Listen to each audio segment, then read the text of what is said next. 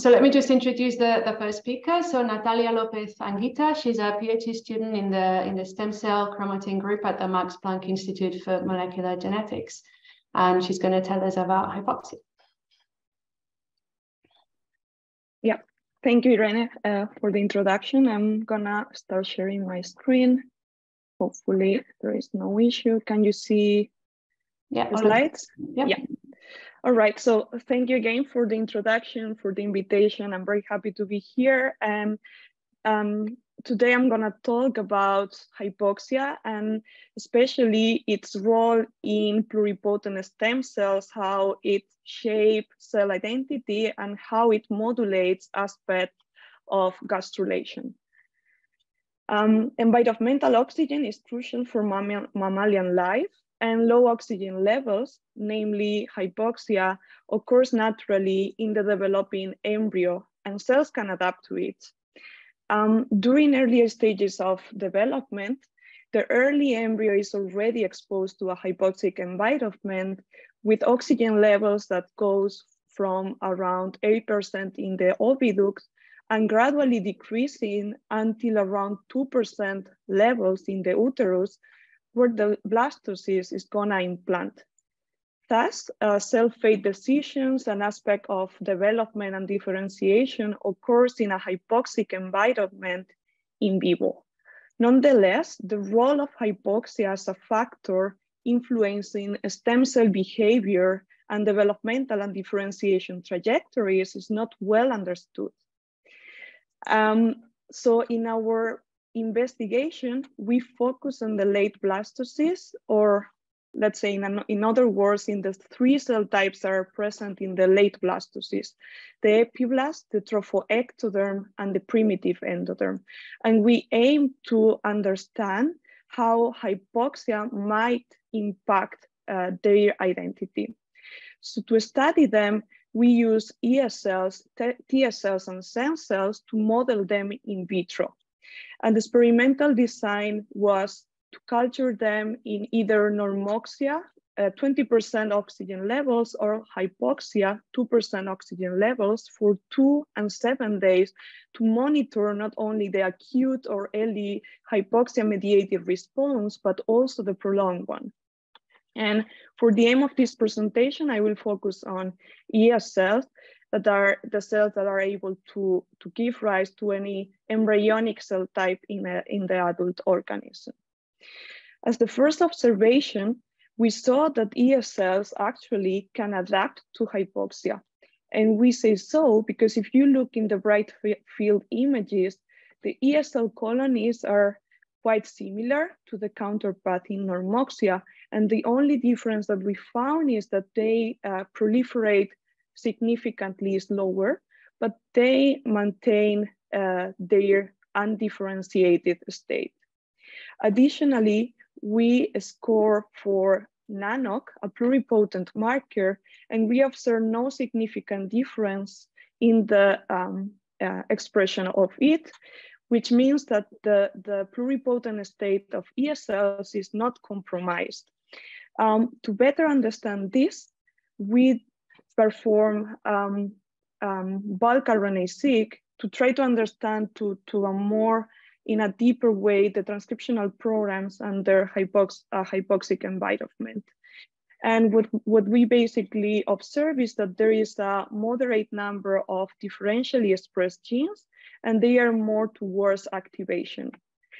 The differentially expressed genes seems to be time dependent, and the majority of them are getting activated only after 7 days of culturing the cells in hypoxia. When we look at the biological process that are associated with the differentially expressed genes, what we observe is an early response that is basically related to terms that are known to be happening in a hypoxic environment, such as angiogenesis, glycolysis activation, or activation of pyruvate metabolic processes. What it was very interesting to see is that not only in the early response, but also in the prolonged one, we observe many biological processes associated with cell development and differentiation. And this was very striking to us because we observed that the cells in culture were not differentiating. So next, what we did is to have a closer look to genes related to pluripotency and also to early differentiation by looking at marker genes of the three germ layers, ectoderm, endoderm, and mesoderm. And what we observe in here is that while pluripotency was not affected, we observe a selective induction of genes of the endoderm and the mesoderm lineages, such as T, LEF1, EOMS, or TBX6. It is known that the induction of mesendoderm marker genes are activated by Wnt pathway, which was also upregulated in hypoxic ESLs. And this is just an example of the gradual induction of Wnt3 that is quite interesting because it's going in the same direction as the activation of T. But Wnt3 was not the only gene that was induced under hypoxic conditions. We observed a lot of genes that were also getting upregulated. So taking this data together, I have shown you that hypoxia mediates a selective induction of Wnt pathway genes and their targets, such as Wnt3, T, or EOMS.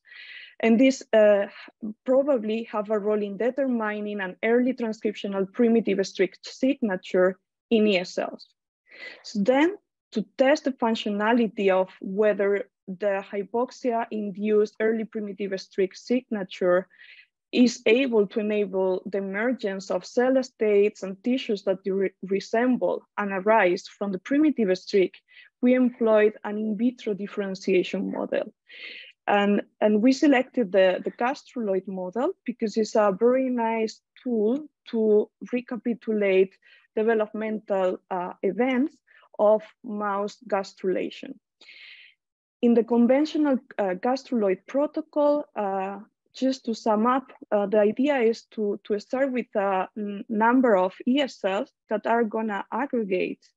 And then it's very important to activate the Wnt pathway. And this is done by a pulse with chiron for 24 hours during from the 48 hours to 72 hours of the process of gastruloid formation. And under these conditions, aggregates undergo symmetry breaking, elongation, and self-organization of the body plan. They show as well polarized T expression in the posterior end, and simultaneously and mediated by Wnt and T activation, the three germ layers emerge.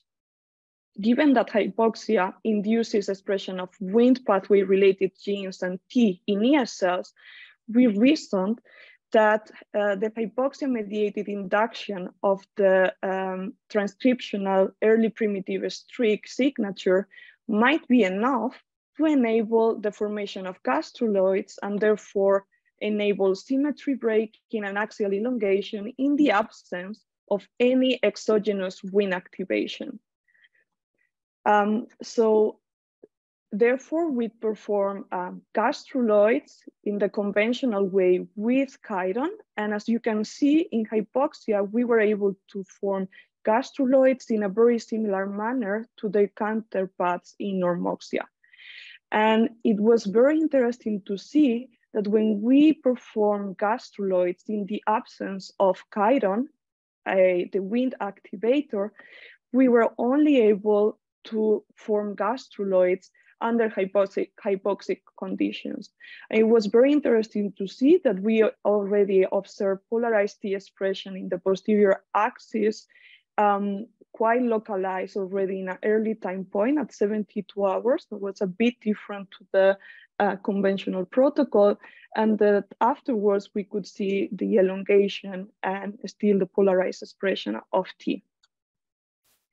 Next, to better characterize the transcriptional changes that occur when implementing hypoxic environment during gastruloid formation, we perform single-cell RNA-seq in hypoxic gastruloid in the presence or the absence of chiron. And then we annotated the data using a mouse reference atlas of the gastrulating embryo.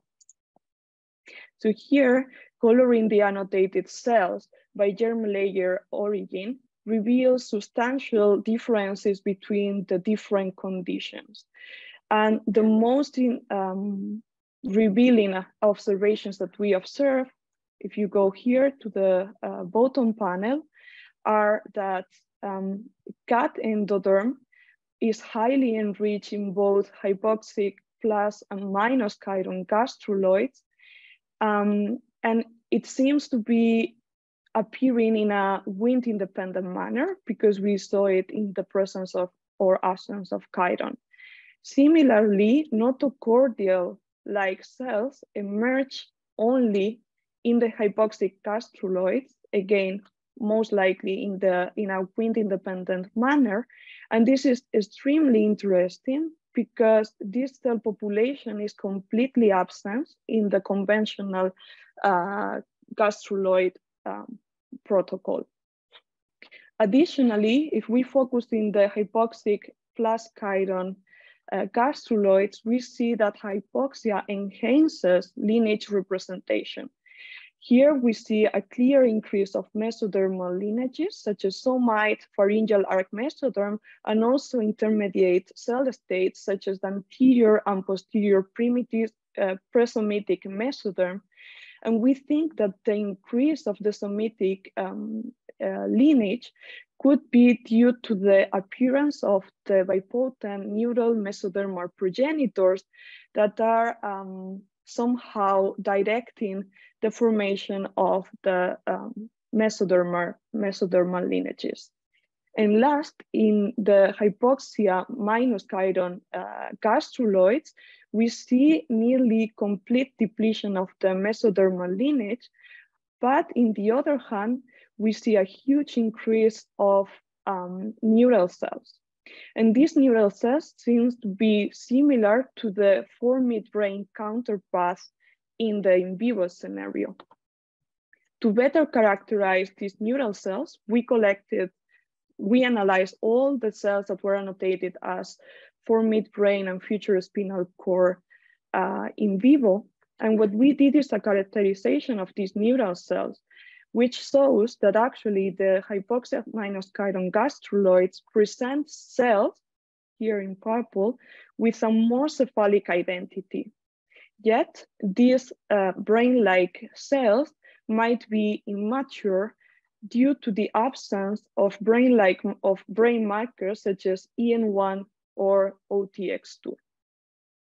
So taken together, this investigation revealed the impact of hypoxia on stem cell behavior, where it's able to shape stem cell identity, and also during gastrulation, where it modulates morphogenesis and cellular composition in 3D gastrulation models.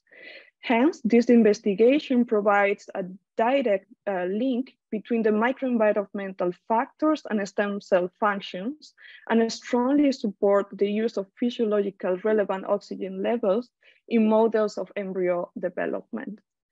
With that, I would like to finish the presentation by highlighting my group. And somehow most of us were involved in this project, also some people that already left, and also mention very importantly that this was done in collaboration with GESE Lab in Dresden, Germany, and also with help with the genome regulation group here in the Max Planck Institute in Berlin.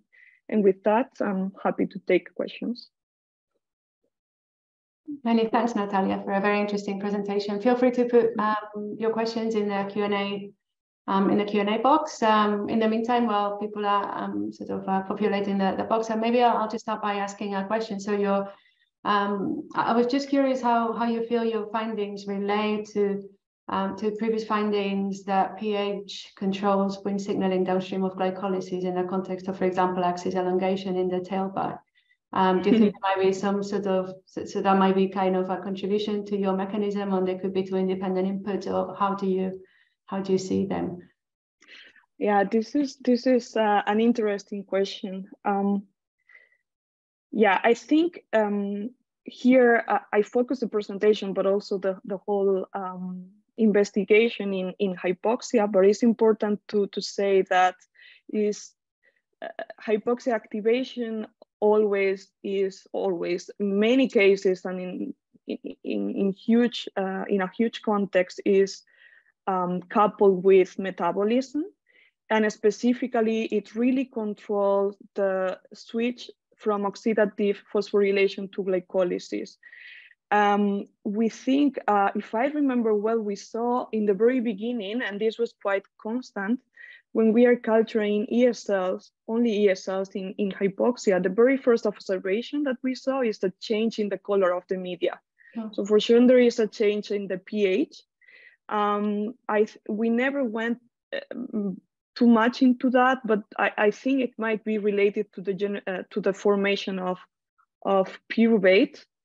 And to some extent, this is crucial for afterwards ES cells being able to generate gastruloids. Yeah, okay, thank you. There's a couple of questions. Let me just read them. How do the effects you see of hypoxia on differentiation down the different lineages in your gastruloids fit with any knowledge of the levels of oxygen in the different germ layers in vivo?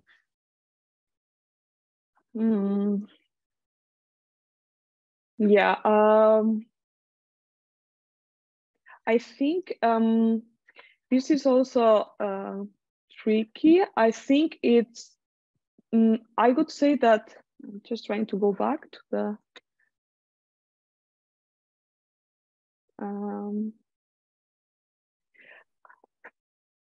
I'm not sure how much it is known of how hypoxia might modulate different cell types in during gastrulation. So far, what I see is that it really has a specific enhancement of some of the mesodermal lineages, and also even the neural cells. Now, to correlate this to the in vivo scenarios is always a bit hard. Yeah, sure. And one last question before we move on. For the embryonic stem cells, before you do the gastruloid experiment, whether ES is cultured in normoxia or hypoxia? Thanks. Yeah, so we tried both, and this, if you go to the article, you can see that. Today, I'm just showing part of it for the aim of the timing, but we tried actually 4 combinations. We tried culturing ES cells in normoxia and doing gastruloid in hypoxia, the other way around, culturing in hypoxia and doing gastrulation in normoxia, or doing the whole thing in hypoxia. And indeed, we see some differences. We didn't do single cell for all of it yet, or maybe in the future. But what I can tell is that in the absence of chiron, the best output was by doing the pre-culturing of ES cells in normoxia and gastruloid in hypoxia. In the other way around of doing everything in hypoxia was not efficient. Very little structures were able to elongate. Okay, thank you. We should probably move on. Thank you, Natalia, for a very interesting talk.